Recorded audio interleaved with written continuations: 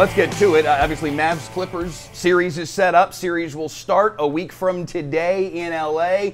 But the conversation that has consumed Mavs Nation over the course of the last week and a half, 2, 3, however long, is Luka Doncic's candidacy for MVP. Nick Angstadt, our Locked On Mavs host, let's start with you.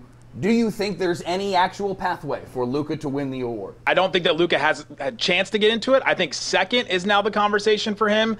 Between him and SGA, I think Jokic just is going to have it. His advanced stats have been insane this season. The Nuggets have been very good until they just lost to the Spurs the other night and ruined their chance to get the 1 seed. But and I think that a lot of voters look at last season and go, man, we really should have voted Jokic instead of Embiid. And then they go, well, let's just give it to him this year. And it's very weird that the MVP has kind of become about that. Sean Bass, how about for you? You think this has gone the way that it should, the way that an MVP discussion should?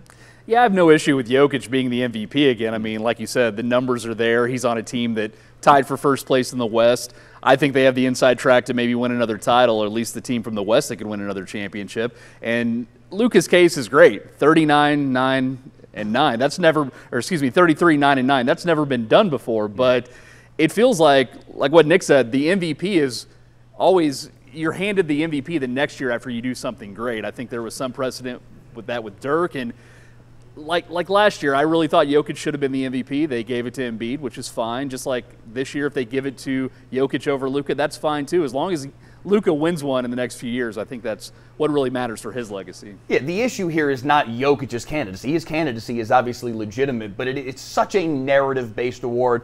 Bob, you and Sean especially, and Nick for that matter. I mean, your career is narrative-based in some form or fashion. So is ours. Did the Mavs jump on this train too late? Was it just their surge too late? Why is this not more of a discussion? And what seems like, from a statistical standpoint, a very narrow gap?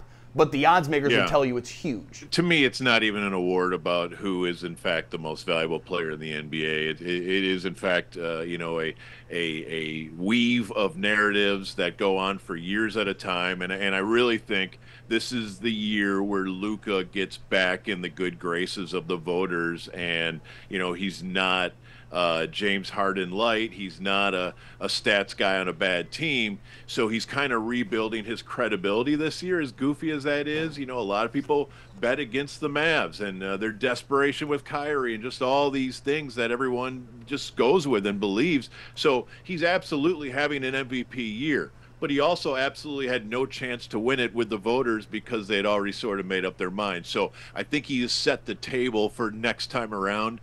But it's like, winning an Oscar for the 5th best film you've ever done. It's just, it's kind of goofy in the end, but it also seems to push as much conversation as just about anything about in the NBA these days.